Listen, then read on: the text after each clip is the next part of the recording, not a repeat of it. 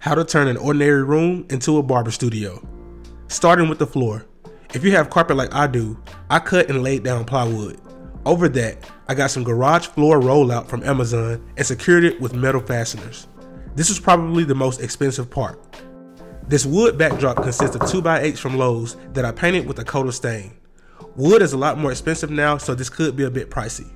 This is a magnetic knife rack I use for my guards. Sometimes you just have to think outside of the box. This barber station came from Amazon, and so did this shelf. I have these two ring lights with mounts on both sides.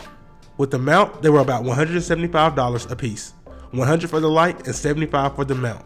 Lighting is the most critical thing. Get as good of a barber chair that your budget will allow, and also get a good fatigue mat to stand on. Your feet and your back will thank you later. Lastly, I made the other wall an accent wall, and by the way, it's faux brick. Links to everything below.